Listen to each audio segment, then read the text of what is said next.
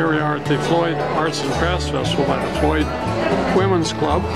We'll show you a few scenes of what's going on here. It's really a great weekend here at the Arts and Crafts. Give you an idea of the gym. This is the old gym. This is the old gym here at Floyd Arts and Crafts Festival. See, there's a lot of folks here, really selling a little bit of everything. And we'll go get a picture in the new gym as well. Here's our booth at the Floyd Arts and Crafts Festival. This is the weekend of the 5th and the 6th. Gainell back here. A perfect day in Floyd. How about that? That's exactly right.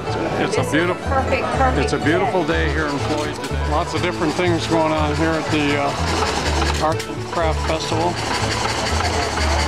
All kinds of food and so forth. Just really great.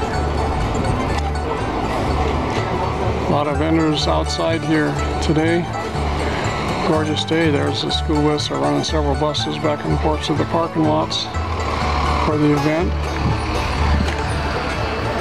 This is the new gym here at the Floyd County High School. And you'll see it's completely full of vendors of all kinds of crafts. A little view of some of the outside vendors here at Floyd Arts and Crafts Festival here in October.